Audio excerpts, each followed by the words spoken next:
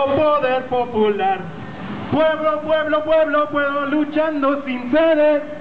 El socialismo va a vencer. Pueblo, pueblo, pueblo, pueblo luchando sin transar. Creando poder popular.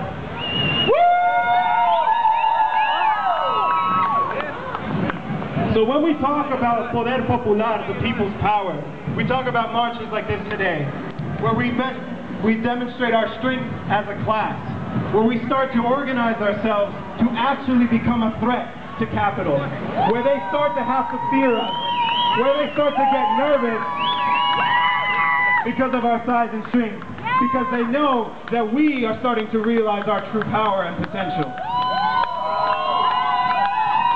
I was recently in Quebec visiting with the students, making a documentary for the Spanish-speaking community. And what struck me the most was how much the students understood that this isn't about fees. That what it's about is students doing their part to struggle against the ruling class.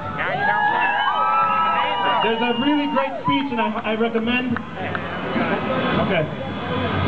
that you look it up, and it talks about this very issue, about the class struggle, about our part, and I hope that we all continue doing our part. Hey, Greg. From Toronto to Quebec, only one solution, people revolution. Hey, Greg, From what are you Toronto filming to over there? Quebec, only one solution.